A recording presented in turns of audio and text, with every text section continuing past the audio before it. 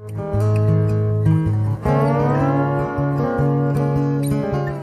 everybody, I hope you're all well. This is another unboxing video.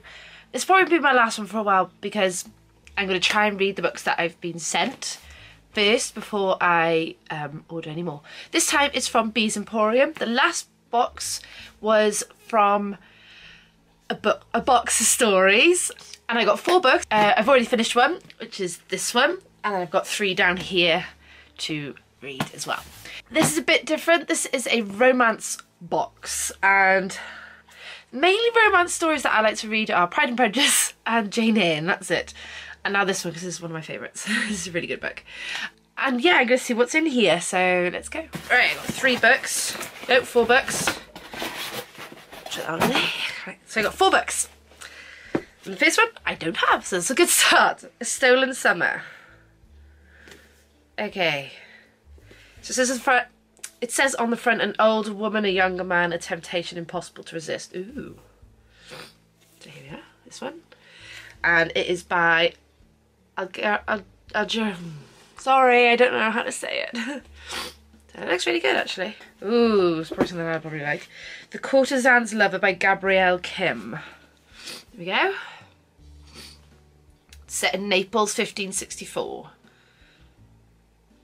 Okay, that looks really good. Ooh. I used to read a lot of historical fiction.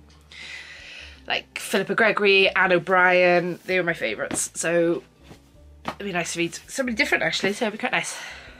Okay, the third one is The Book of Love by Finola Kearney. I am bad at saying these names, so sorry if I get these wrong. Here we go. It's very pretty, I like this cover. It's basically a love story that happens over 20 years. Okay. Oh, hello. Oh, oh, oh. Okay, this might, I don't know, I hope. This might appeal to my, ooh, this might appeal to me. It's called A Weekend with Mr. Darcy by Victoria Connolly. Okay, I'm going to read the blurb for this one because this one sounds funny. Catherine Roberts is fed up. As a lecturer specialising in the works of Jane Austen, she has come to realise that the ideal man only exists within the page of Pride and Prejudice. Another Austen fanatic, Robin Love, is blessed with a name full of romance, but her love life is far from perfect. Stuck in a rut with a bonehead boyfriend, she longs for an escape. They both head to the annual Jane Austen conference, hoping to cast their troubles away. But as chaos ensues, it seems an Austen weekend wouldn't be complete without a little intrigue and romance along the way. Cool. So it's got humour, love, drama and friendship. So you get a lot of these books have one of these wheels on the bottom that tell you what kind of book it is. I like those because then I can tell what kind of book I'm going to be reading. Ooh, okay. I think I might read this one first. Whoop, I dropped that.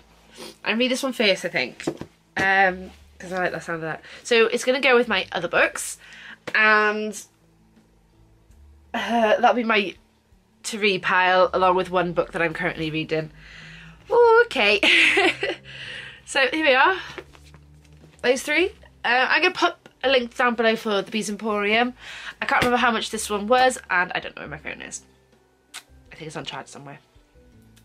I think it was around the same price as a box of stories, or maybe a little bit more, I can't remember.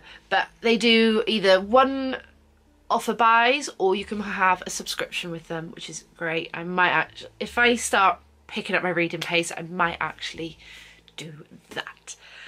And so guys, I hope you're all well. Don't forget to like this video and subscribe to my YouTube channel for more booktubing content. And please stay safe. Bye guys.